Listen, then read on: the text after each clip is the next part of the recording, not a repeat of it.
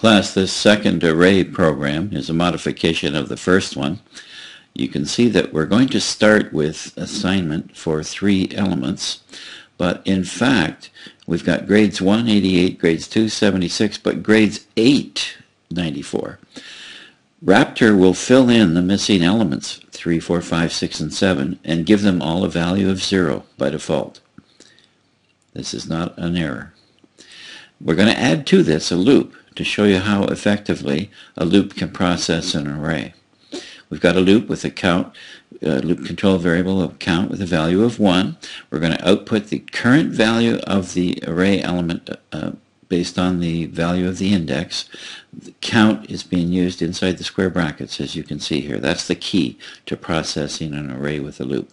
We're going to stop this when the count equals 8. Otherwise we'll increment our counter and we should be able to step through the entire array with just this one block of code through all 8 elements.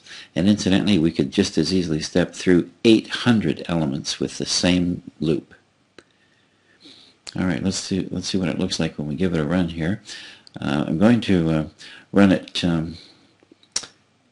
so you can see it go through its iterations. There's the first grade. There's the second grade.